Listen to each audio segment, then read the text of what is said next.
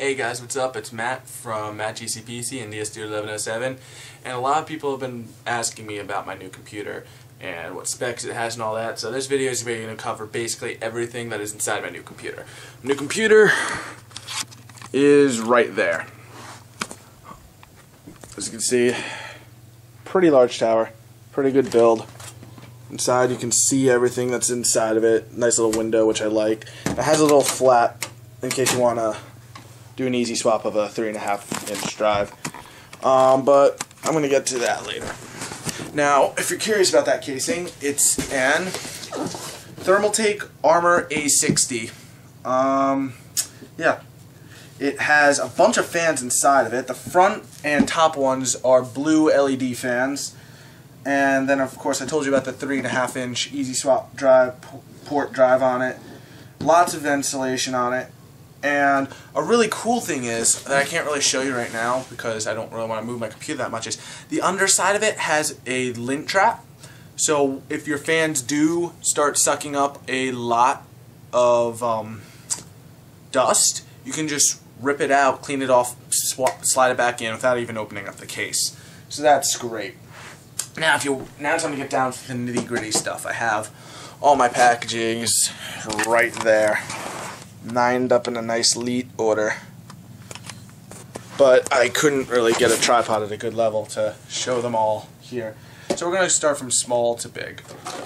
This is the processor I got. It's an Intel Core i7.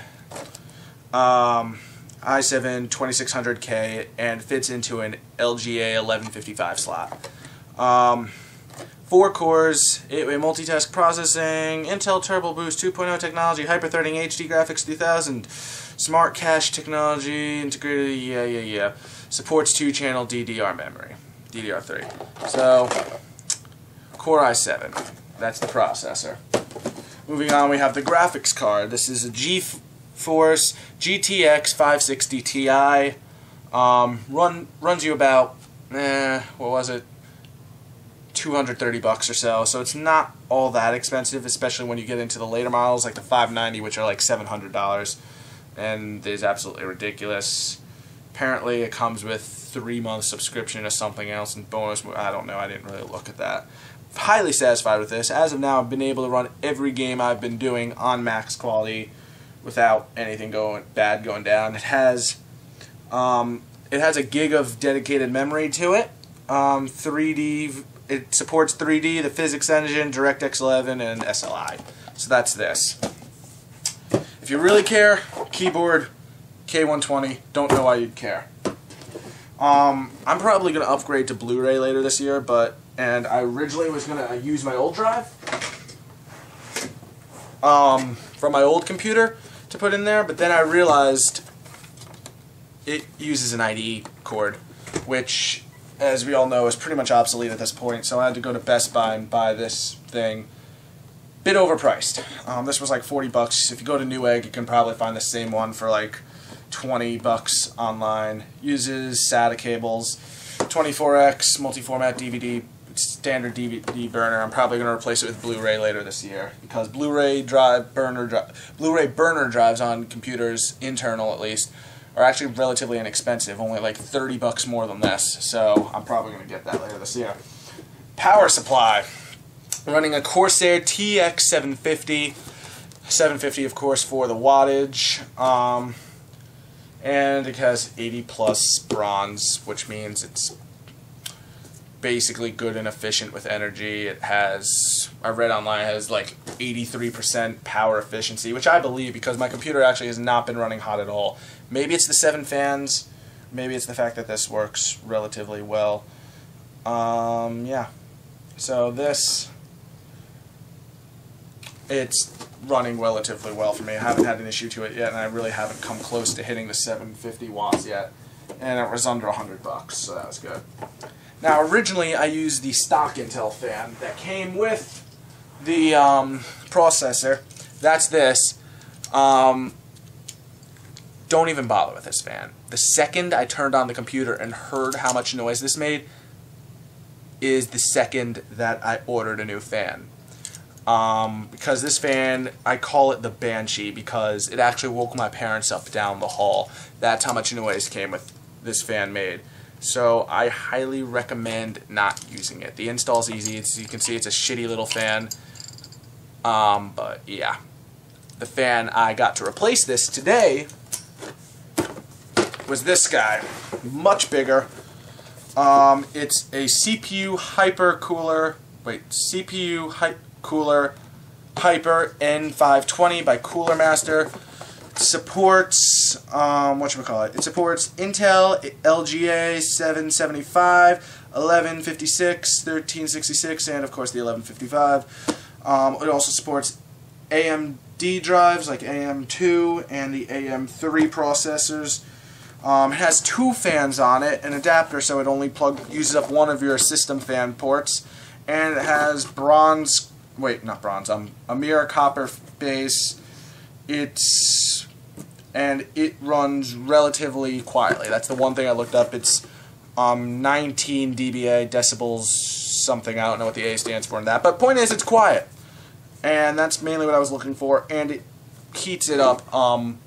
It doesn't heat it up. It keeps it cooler a lot better. It's a lot quieter. And it came with its own thermal paste and this nice like injection tube that looks like some weird syringe.